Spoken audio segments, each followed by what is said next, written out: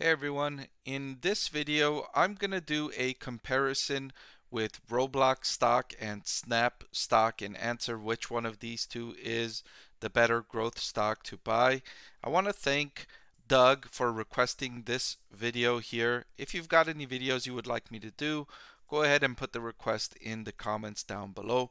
But let's jump into this one. So starting with comparing these two on revenue growth, I'll move on to profit margins and I'll end with valuation. So looking at their revenue growth, one thing jumps out is they've both been experiencing decelerating revenue growth. They were high-flying growth stocks in 2021, revenue exploding over 100% in a quarter.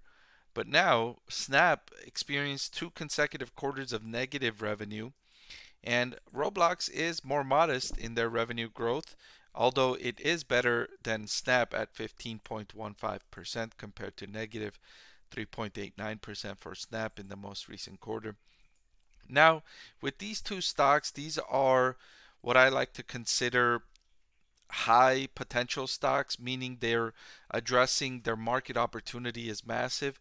Snap is operating in the advertising industry, which is projected to exceed 900 billion in spending this year.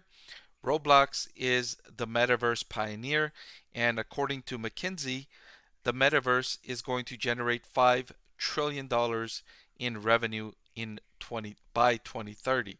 So these are big opportunity stocks, even though right now they're not profitable. So you're looking at these companies as big potential, but in the near term, you got to deal with these losses on the bottom line.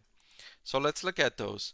The operating profit margin is the next metric I'm going to look at, and Snap has done a good job improving its operating profitability over the years, improving to negative 33%. Meanwhile, Roblox hasn't made much progress in this regard, going backwards, and it's at negative 49.56%. I often say I don't mind growth companies with big potential to operate at losses on the bottom line, but I want to see improvement. I want to see that path to profitability. I want to see progress. I want to see demonstration that there is economies and scale in the business, so that when they do reach those higher levels of revenue, that profit margins will be solid. Snap is demonstrating that. Roblox is not demonstrating that. However, I will make a case for Roblox here because of the conservative revenue recognition of the business. What do I mean by conservative? Well, when folks deposit money on Roblox, the company doesn't recognize that as revenue right away. So if your kid or your teenager deposits $100 on Roblox, Roblox won't recognize 100 as revenue.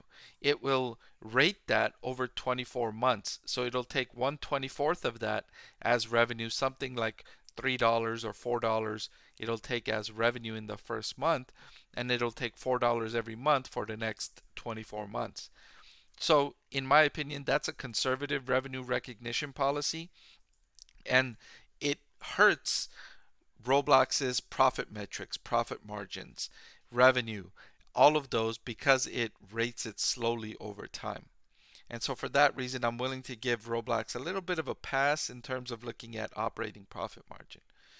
More importantly, what I like to look at for Roblox is cash flow from operations, because it can recognize that money that comes in as cash flow from operations. While it slowly recognizes it as revenue, it immediately recognizes the cash flow that comes in. And according to this metric, Roblox is positive at 15.97%, although it has been trending downward. Snap is also positive in this metric at 5.58, and it's also been trending upwards, right? It's making progress. It's improving its cash flow from operations to sales. So when I have this case of positive cash flow and negative profit margins, that's usually evidence that these companies, tech companies especially, are using a great deal of stock-based compensation to make up the difference. And so I'm going to look at dilution in the next slide here. And looking at this metric, Roblox has increased its number of shares outstanding from about 500 million to 612 million over the last 3 years. Meanwhile, Snapchat has increased its number of shares outstanding from around 1.3 billion to 1.6 billion. So each of these companies is using a lot of stock-based compensation, and that dilutes shareholders. And why that's bad news is because if or when these companies eventually become profitable, those profits will need to be split among more shares, leaving less earnings per share.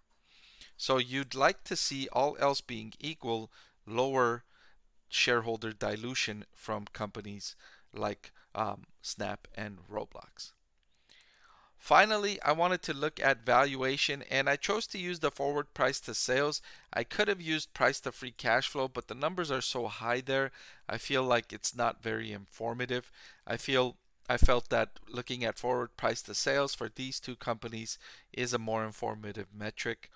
And looking at this metric, Roblox is more expensive at 4.419 compared to Snap at 3.297. So Roblox is about 20 to 30% more expensive than Snap, judging by the forward price to sales metric, which slightly hurts Roblox compared to Snap because Roblox is generating significantly higher free cash flow or cash flow from operations to sales compared to Snap.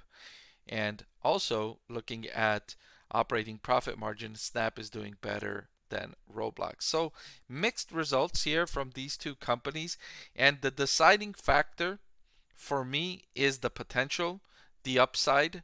And looking at the potential upside of the metaverse industry, I'm going to say if I had to choose between these two growth stocks, I would pick Roblox because of that massive potential of the metaverse industry, because the daily active users on Roblox spend a lot more time on the Roblox platform compared to the amount of time Snapchat users spend on the Snap platform.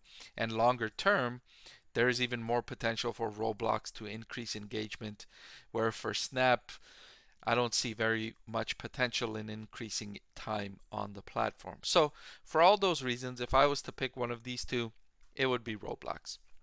Once again, thank you so much for the request, Doug. If you've got any videos you would like me to do, please comment down below with your request. Thank you so much for watching. I want to thank the Motley Fool for sponsoring this video. Visit fool.com/Parkev for the 10 best stocks to buy now.